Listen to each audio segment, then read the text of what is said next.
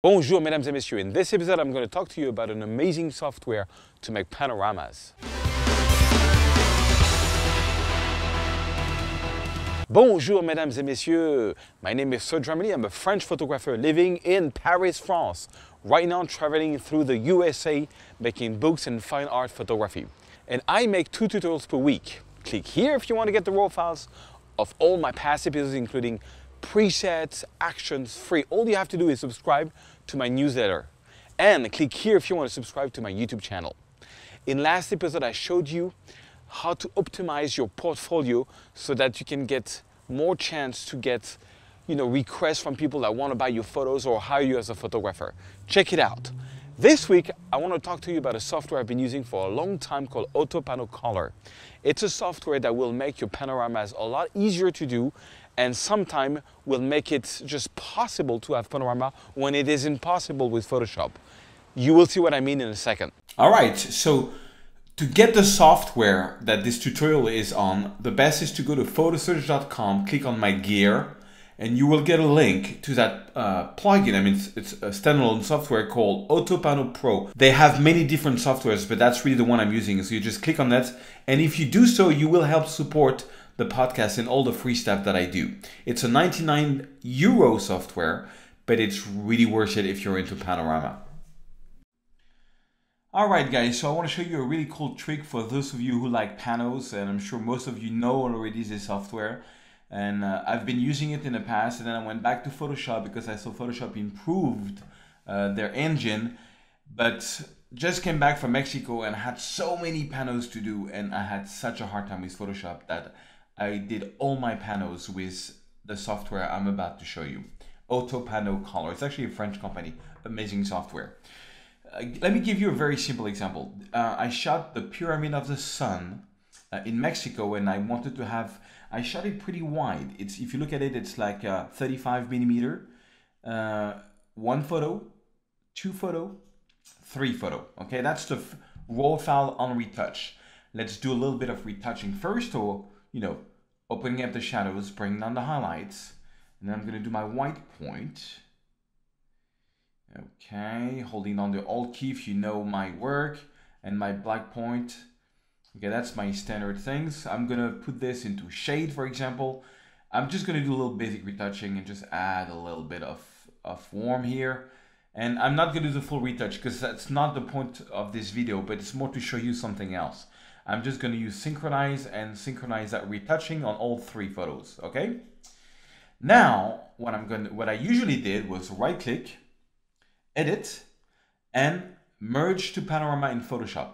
I actually already prepared that. I'm going to jump over to Photoshop, and this is the final result. This is how Photoshop merged it. Now, look at this. You see, and if you've done panoramas in Photoshop, it must have happened to you. Look here, how the cactus is like, missing half of it. Look how the tree looks kind of weird here. The blending between the two didn't work well. Let's see if there is another problem between the third and the third photo. No, it usually does on anything which is very close. But you see, honestly, it would take me quite some time to fix that cactus problem and make it believable, And so after I've done that, like with 3 or 4 panos, and I was just spending hours basically correcting Photoshop mistakes, I said there must be another way. Well, the other way is Autopano. The way it works is, well, let's go back to Lightroom. So I've got all my 3 files here, and what I did, it was right click. Actually, I think on this one I added a little bit of, I'm going to do it really fast. I just added a little bit of sky here, made the sky a bit darker, just a little bit darker here. And sorry, let me go to exposure, making sure just the exposure is getting down, something like this. Yeah. And I think I'm going to synchronize that change on all 3 photos. Oh, I need to go out of the this adjustment first. Okay, synchronize. Okay, and what I did is I right click, I exported on a specific place. Unfortunately, it's not directly connected to Lightroom. So I went and put it in a folder called Pyramid Cactus 2. So here we are in this amazing software called Autopano Pro 64-bit. So all you have to do is click here on this first icon, browse folder. So already I have prepared my folder. The rest, recurse into subfolders, auto detection, just leave the default options, click on OK. And it's basically gonna find the photo. Okay, it found 3 photos, and then it's gonna detect, and it's gonna propose here a little panel. It's just a little preview. And then I'm gonna click here on this edit. I'm not doing an in-depth tutorial, but I can tell you that it is such an amazing software. Here you have different options. I'm just gonna go over a couple which are very important. The first and more important, for this one it doesn't matter, but for some of your panels you will see it's a big difference, is this one, the projection settings. You have different, basically it's just different ways in real time that it's gonna project your panel. On this one, it doesn't make such a big difference, but when you do architectural work, with very complex things, well, on this one, okay, usually I go for Planner or Mercator. I love Mercator the way it looks, okay? The second thing I'm going to do is, all these white things I don't need. So what I can do is just click here on the crop, and it's going to crop. So I'm going to validate the crop. And basically that's it. You have different options here, which is also interesting, is the auto feature. You have, that's the color correction. No color correction, which kind of works on this photo, because this photo, remember I shot this in manual mode. So it was the same exposure, or auto, which is going to try to basically correct. See, it makes the right side a bit brighter. So I think auto is kind of fine, and then HDR, which is not what we want on this one. It's another option which is more advanced. I'm not going to talk about.